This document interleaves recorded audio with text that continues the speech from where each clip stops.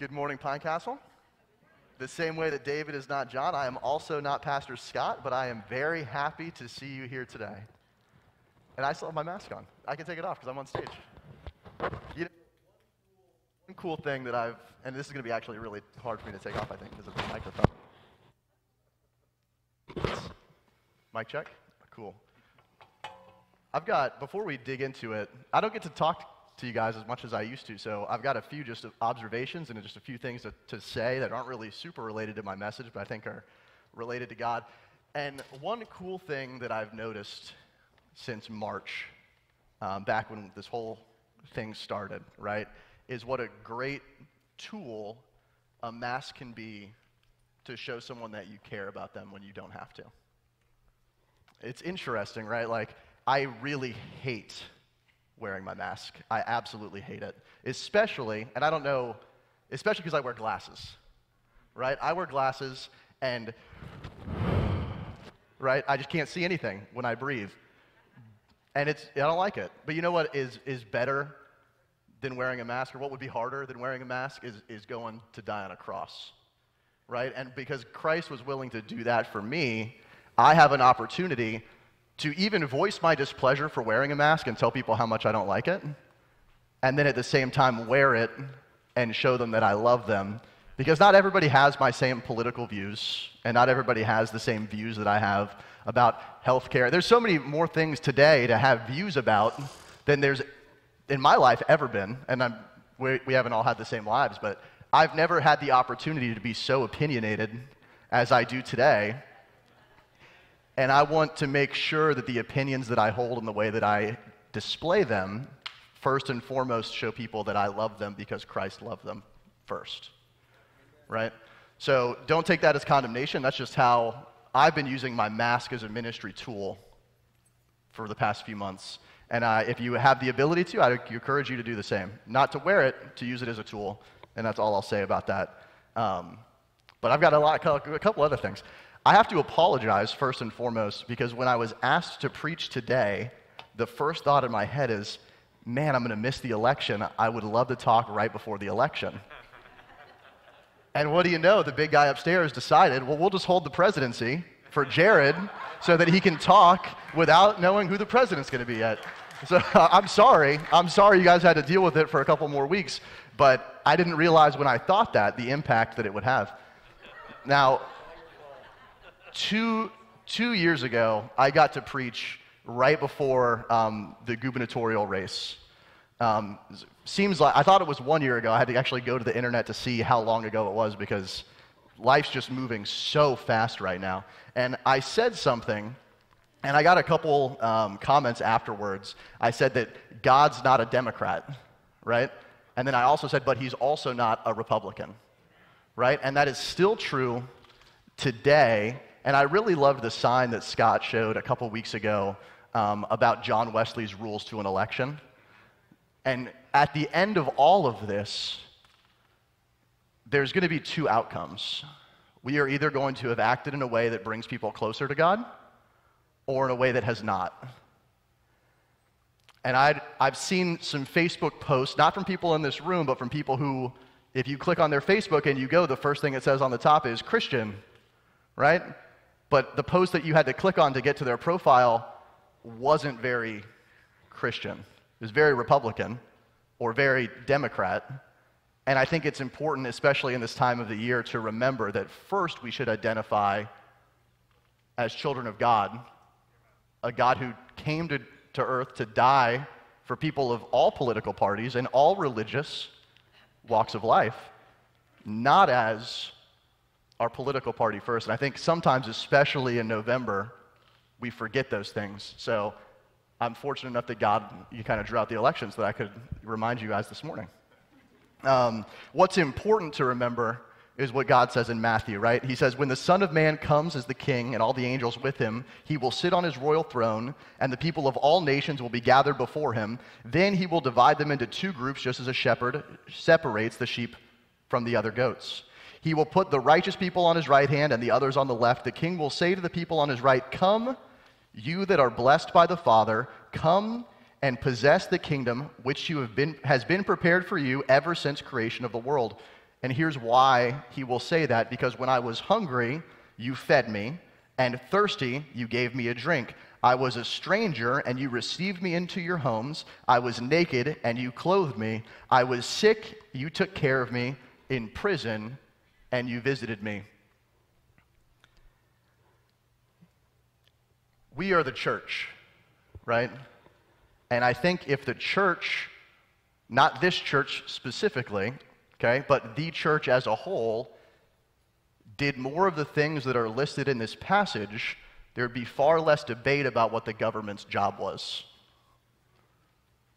It is the church's job to feed the hungry, visit the sick, visit those in prison, give drinks to the thirsty, both physically and spiritually. And sometime, and I can't pinpoint it down, but in the past 100-ish years, we kind of dropped the ball a little bit.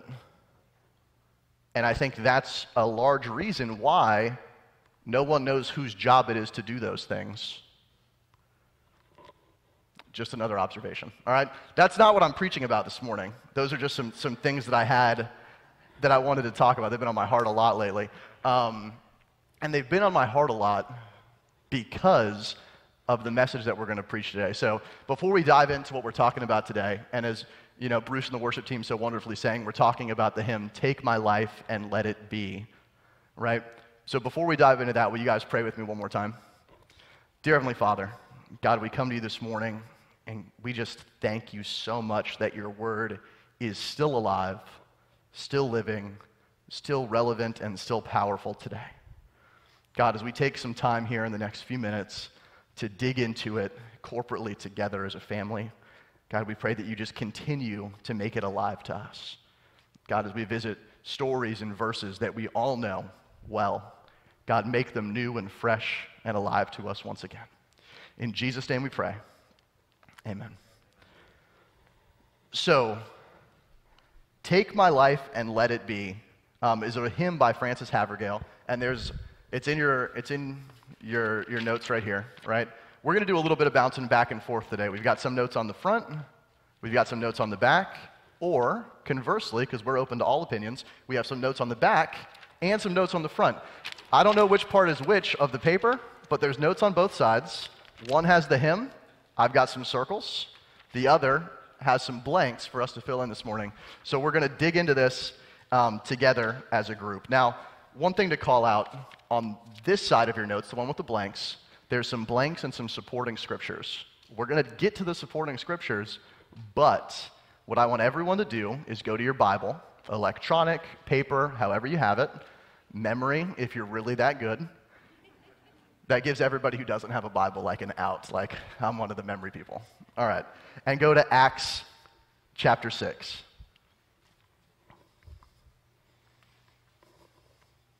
All right, go to Acts chapter 6. Now, today we're going to be talking about the story of Stephen. Now, Stephen in the Bible is someone who did what Frances Havergal says in this hymn should be done. He said, "Take my life and let it be."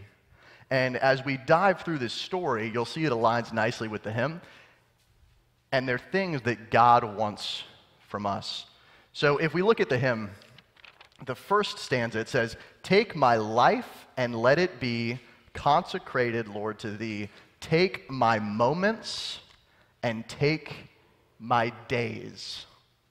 My life, my moments, my days. Right? In this hymn, this is Francis saying, God, my time belongs to you now. My time belongs to you. And I think this is interesting and it's fitting because here, let me just dive into this story real quick. So in March, I think it was March 13th, I worked for the last day in my office to date. Still working from home, right? A lot of people right around that same time lost their jobs or had their jobs completely change. They were no longer allowed to take the trips they had planned. They were no longer able to go to the park. They weren't able to go to Disney. They weren't able to go to the movies. You could go grocery shopping still. Some people didn't even do that. They started getting groceries delivered. You couldn't go out to dinner. You couldn't do anything, right? It's almost like our great heavenly administrative assistant said, these people are getting too busy. Let's clear the schedule. Let's clear the schedule, right? And he did that, I believe, right? I believe that God said, too busy, let's clear the schedule. And that has allowed us to have more time now than we've ever had before. I don't drive to work in the morning. I don't drive home from work at night. I haven't traveled for work. There's a lot of things, and a lot of people have had even more time than that because they don't have any work to do anymore. And the question is with that increased time, what have we done with it? Let's look here, right? So Acts chapter 6, it says, in those days when the number of disciples was increasing, the Hellenistic Jews were among them complained against the Hebraic Jews because their widows were being overlooked in the daily distribution of food. So the 12 gathered all the disciples and said, it wouldn't be right for us to neglect the ministry of God in order to wait on tables. Brothers and sisters, choose 7 men from among you who are known to be full of the Spirit and wisdom, and we will turn this responsibility over to them, and we will give our attention in prayer and ministry of the word. This proposed plan pleased the whole group. They chose Stephen, a man full of faith in the Holy Spirit, also Philip, Procurus, Nicanor, Timon, I know him from the Lion King, Parmenas, and Nicholas from Antioch, a convert to Judaism. They presented these men to the apostles, who prayed and laid hands on them. So you've got these 12 disciples, right? The 12, right? We've heard of them before. If you look around, they're still around today, right? We've got them on the windows. They're getting so busy that they're starting to drop the ball in some places, right? And it's not like they forgot to let the dog out, right? They forgot to feed some widows. Important. That's an important thing. So, amen. Yes, I agreed. So, everyone's kind of getting upset. Maybe there's some like harsh conversations going on. They're like, we didn't get our food. They're like, okay, we can't handle all of this. And God is calling us to continue to minister for the word. Who has more time? Who has more time? So they find these 7 folks who are full of the Spirit and full of wisdom, and they say, you guys are the perfect ones for the job, and everybody is happy. So I want you guys to see, the first blank here is T for time. God wants our time. And the first thing that Stephen does, right, to be marked as a man full of God's Spirit and full of God's wisdom is say, God, I am available. I'm available. And there's 2 different people in the story, 2 different types of availability. You've got the disciples on one hand who are busier than ever, right? COVID has done that to some people. They're busier than they've ever been. Things are going faster and faster, and it's getting crazier and crazier. And they said, God, we still want to be available for what you called us to do, preaching the word and doing God's work. So we need some other people who are also available to minister to the widows in the community. And that's where these 7 came in. The first thing that God is saying today is, when you say, take my life and let it be, I want your time. Give me your time. Just give me a little bit of your time and watch what I can do. Give me a little bit. Just start with a toe. Just dip a toe in. Maybe you're not giving me anything now. Maybe you're out there and you're giving 90% already. Take my time and let it be. T is for time. God is saying today, give me your time and see what I can do with it. As we move on through the story, we've got a supporting verse here. Be careful then how you live, not as unwise, but as wise, making the most of every opportunity. Making the most of every opportunity. And that's what Stephen was doing here. He said, there's an opportunity to feed the hungry. Take my life and let it be. There's an opportunity here. God, take my time and let it be. As we continue down the story here, or down the let's go to the verse, right? The next thing it says is, take my hands and let them move at the impulse of thy love. Take my feet and let them be swift and beautiful. Swift and beautiful. God, take my hands, take my feet. He goes on and says, take my voice and let me sing. Take my lips and let them be filled with messages from thee. So take my hands, take my feet, take my voice, take my lips. God is saying, and I've got it in 2 points over here, he's saying,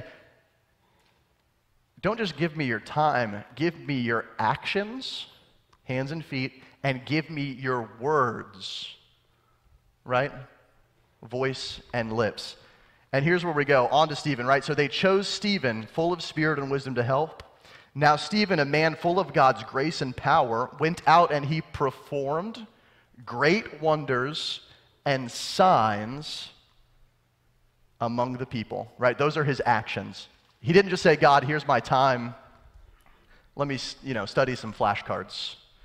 Here's my time. Let me, and this is a healthy habit. Here's my time. Let me read more of my Bible in my bedroom by myself.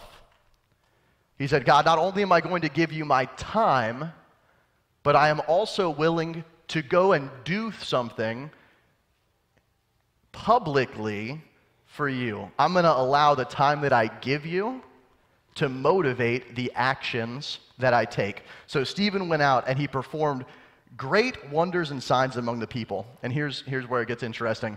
Opposition arose, however, from members of the synagogue, freedmen, as it was called, Jews of Cyrene and Alexandria, as well as the provinces of Cilicia and Asia, who began to argue with Stephen. Now get this, right? You've got Stephen, who is a Christian, right, follower of Christ on one side, and then you've got this other political faction from the synagogue on the other, and they don't agree, and they come from all around to argue, right? The Bible is not applicable for where we are today. There's no similarities whatsoever. Winking for you online, okay? We're here. We're still here. We're still here. They came from all around. These people literally, because there was no social media back then, they were traveling great distances to come and find Stephen to argue with him. Okay. Let me step back. Selfishly, I know a lot of you pretty well. I know my family up here in the front row. They know me very, very well. This is something that, man, if God called me to just go out and argue with people, like, what a job, huh? What a job. But these people come from all around, and here's what I love at the end. They began to argue with Stephen, but they could not stand up against the wisdom the Spirit gave him as he spoke. He did great miracles. He performed great works. People came from all over to debate and to argue with him, but then he used the words given to him by the Spirit to speak to them in a way that they could not stand against his arguments. Now, who has ever been in the way to win an argument or a debate with someone who has different views as you is not to yell them into submission. It's not to shout at them. It's not to try and prove how right you are. Especially when you're debating about this, it's to show how much God loves them, right? And so as he's speaking with the words of the Spirit, you have to imagine what he's saying to these people who are arguing with him so that they can't stand against his argument. He's saying, look at how much God has loved you. From the beginning to now, and he gets into this later, we can dive in and see more of what he was actually talking about. From Abraham to now, God was here, and God was here. And remember when Israel fell away? God was there. And remember when they fell away this time? God was there. And now God sent Jesus because he loves you, his son, the Messiah, right? His argument was not one of, well, listen to these reasons why you're wrong. It was, listen to how much God loves you. So not only does God want our actions, but God also wants our words. He wants our time, our actions, and our words. And where it gets really cool here, and we'll do another one of these switches, is if you give God your time and you give God your actions, he will then start taking your words. He will start taking your words, and the things that you say, because you've devoted your time and your actions to him, will just start becoming what he would say. They will start becoming words of the Spirit. You will start becoming full of the Spirit because you've already decided to say to God, take my time and let it be. Take my actions, let them be. Your words, God, take my words and let them be. And it just starts to happen.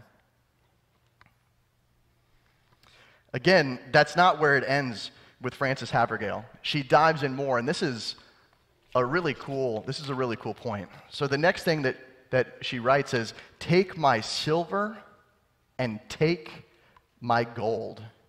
Not a mite would I withhold.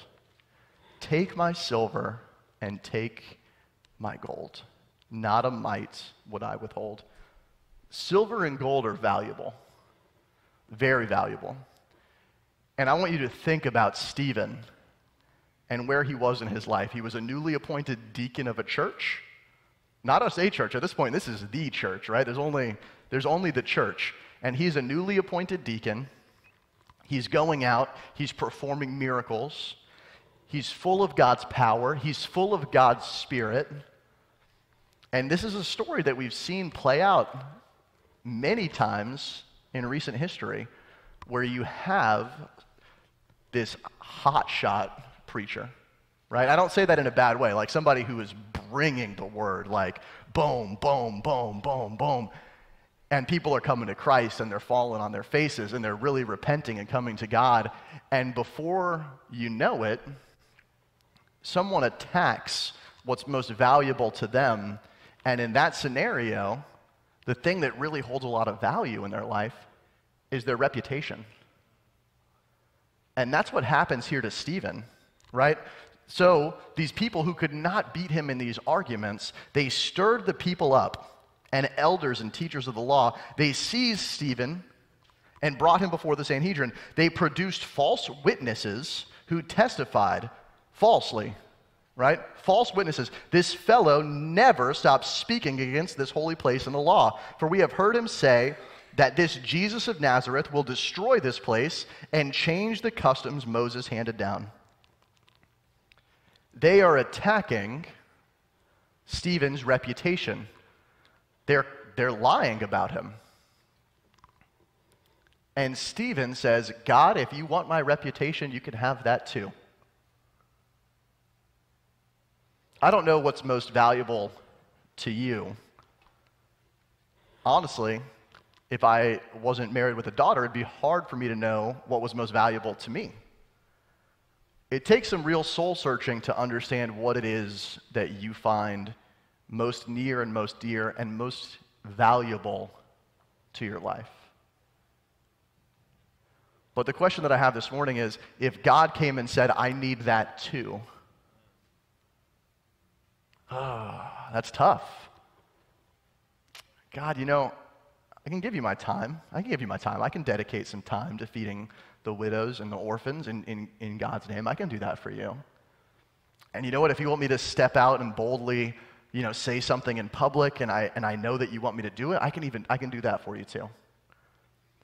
And I know you'll give me the words, because I've already said I'll dedicate my words to you. Oh. But my most valuable possession, I don't know.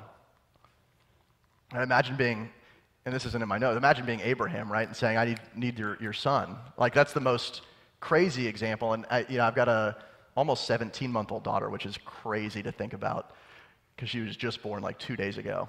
But And I'm sure everybody else knows exactly what I'm talking about.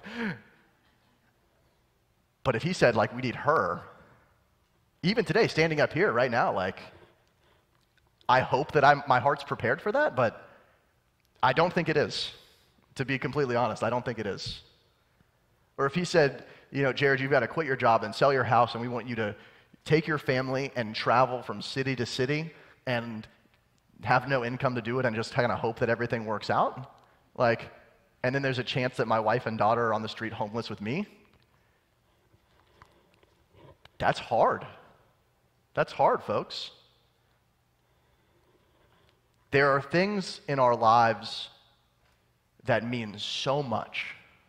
Maybe in some cases, not even too much. They mean the right amount. But are we willing to say, God, I believe that you are more than that. I believe you mean more than that.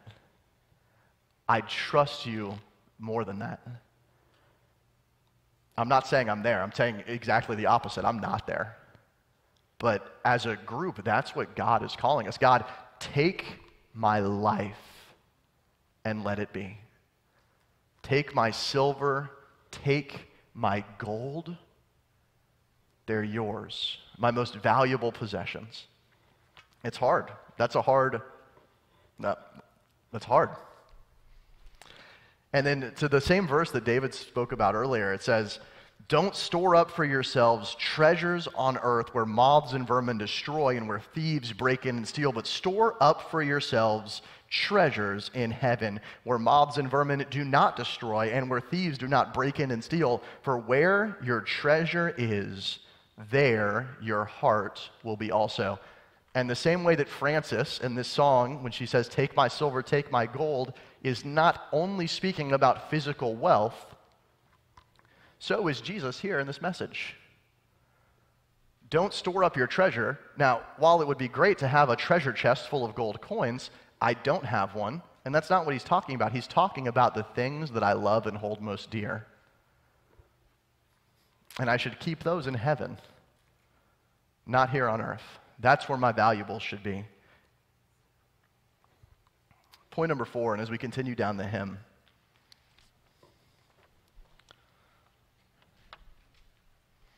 take my intellect, and I stopped kind of halfway through the stanza there, so just so you know. Take my silver, take my gold, not a mite would I withhold. Then the next point, take my intellect and use every power thou shalt choose. Take my will and make it thine. It shall be no longer mine. Take my intellect and take my will. The T here on the next blank stands for thoughts. Take my thoughts. And this is like where it's so cool. At this point, Stephen has said, God, let me be available for you. Please take my time. God, use me as you will. Take my actions. God, let me speak for you. Take my words. They can destroy my reputation. I don't care. My valuables are yours. Let me serve you. And when all of that comes into line, God then comes in and says, give me your thoughts too. And Stephen says, I'm an open vessel. Take my thoughts. And he just wrecks these guys. Like, I can't get excited enough about it, right? So at the end it says, all who were sitting with the Sanhedrin looked intently at Stephen. This is when they brought Stephen before the Sanhedrin. It's like their court of law, right? And they say, you've been false. They're falsely testifying. Like, you've been saying that Jesus came to destroy, that Moses isn't worth anything. You're twisting everything. You're not good. You're bad. Right? They're just getting Stephen. And then the Sanhedrin looks at Stephen, and all who were sitting there looked intently at him, and they saw that his face was like the face of an angel. They saw that his face was like the face of an angel. Now,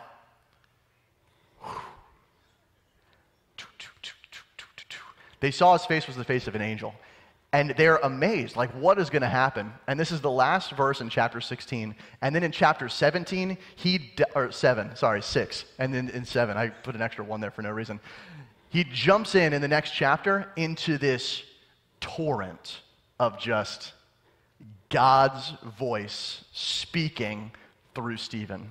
It says, God was there with Abraham, and God was there with Elijah, and God was there with Elisha, and God was there, boom, boom, boom, and he goes on. It's 53 verses of him just telling the Sanhedrin why Christ is the Messiah. And they are so against it that by the end, it says they're covering their ears and gnashing their teeth in disagreement. So they're literally giving him like a 4-year-old, like, la, la, la, la, la, la, la, la, la, la, la, la, la. That's how full of God's Spirit he is. And like, I encourage you all to read it this week, right? It's 53 verses, so I'm not going to read it right now because it's almost 11:30, and they get out of church at 11:30, so I want to make sure that we're close to being at lunch first. But it's 53 verses of him just dropping the hammer of God's love and God's word on the Sanhedrin. And I want to say here, like, while he's doing that, he's not thinking like, remember that guy who cut me off last week?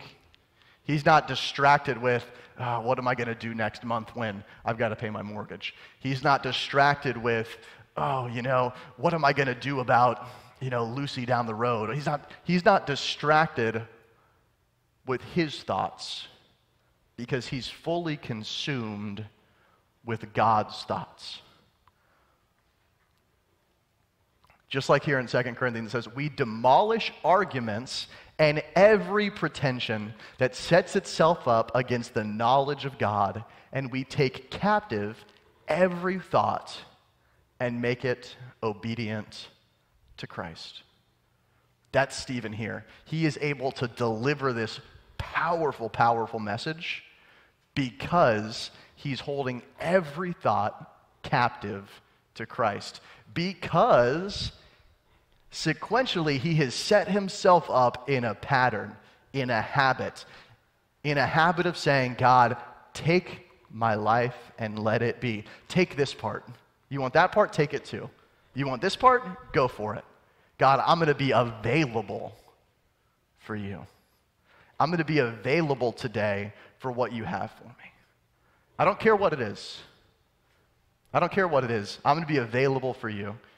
Bruce, can you come back up here for me? Thank you.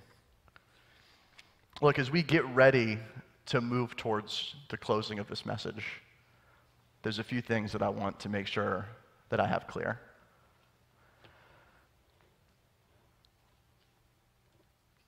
No one wakes up on a Monday morning, which is the next time we're going to be waking up in the morning, good Lord willing, and says, I was nowhere. I've not started on this process, and today I'm going to say, God, take my life and let it be, and boom, that's it. Right?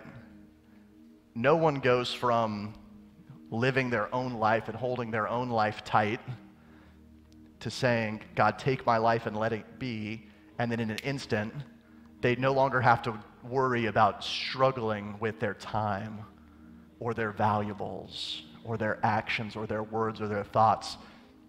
So I don't want you out there to think like, well, I haven't even started this, so I can't just say, take my life and let it be, because I'm so far down the road. There's a saying that it says, how do you eat an elephant? Right, one bite at a time. Or how do you run a marathon? It's just one step at a time. That's this journey. That's this road. No one's going to go from where you are to, God, take my life and let it be, and then boom, it's done. It's one step at a time. God, today I pray that you take my words. I was struggling with that yesterday. God, tomorrow I pray, that you take my valuables. I saw what my priorities looked like yesterday. I saw what I was putting first, and I'm almost embarrassed by it. It's one step at a time. And I love what the last stanza here says. It says, take my love, my Lord, I pour at thy feet its treasure store. Take myself, and I will be ever only all for thee. All. What does God want? That's it. Just everything. Just everything. And how do we do that? We do it one little bit at a time. God, today, make me more like you. God, today, change my heart. Now, here's the deal. I went through time, actions, words, valuables, thoughts. There are infinitely more things that God wants from you. Infinitely more. God wants your internet browsing history. Right? God wants your conversations on Facebook. God wants your driving habits. He wants your anger management course. He wants your beverage consumption history. He wants all of it. Like yesterday, to tell on myself a little bit, I worshiped hard at the church of college football and the Masters. I did, right? There's a lot of church going on yesterday, the Masters weekend. So you got college football and the Masters on the same day. Kind of convicting standing up here this morning telling you guys that God wants everything from you. When what did I give him yesterday? One step at a time. Where did this lead Stephen, right? Where did this lead Stephen? As they're gnashing their teeth, right? The members of the Sanhedrin heard this. They were furious. But Stephen, full of the Holy Spirit, looked up to heaven and saw the glory of God. And Jesus, standing at the right hand of God, look, he said, I see heaven open and the Son of Man standing at the right hand of the Father. At this, they covered their ears, yelling at the top of their voices. They all rushed him. They dragged him into the streets, and then paraphrasing the end, and they stoned him. Stephen made it. One step at a time, he lived his life in a way where he was prepared when his number was called to give God everything. Where I am in my life right now, I hope God doesn't ask that of me. But I hope that if he does, I have lived my life in a way and I understand his glory, his power, and his will in a way that I would say, God, here's my life. Take my life and let it be. I mentioned a second ago the infinite number of things that we could give to God, that we could say, God, take my blank and let it be. Grab onto one of those things right now. Grab it. You can write it down. You can hold it in your head, and whatever you want to do. And if you've got something, right, if you've got something there, I want you to pray with me. As we close, I want you to pray with me. Dear Heavenly Father, God, we come to you this morning. And along with Francis, along with Stephen, along with all the saints that have gone on before and those who are here today, God, we say, take my life and let it be. God, take me, use me, make my heart available to you. Make my words available to you, God. All of what I am, take me and use me for your glory, for your purpose, and to further your kingdom. In Jesus' name we pray. Amen. So now, Pine Castle, with that, Please go in his power and his presence. In Jesus' name, amen. Have a great week, Pine Castle.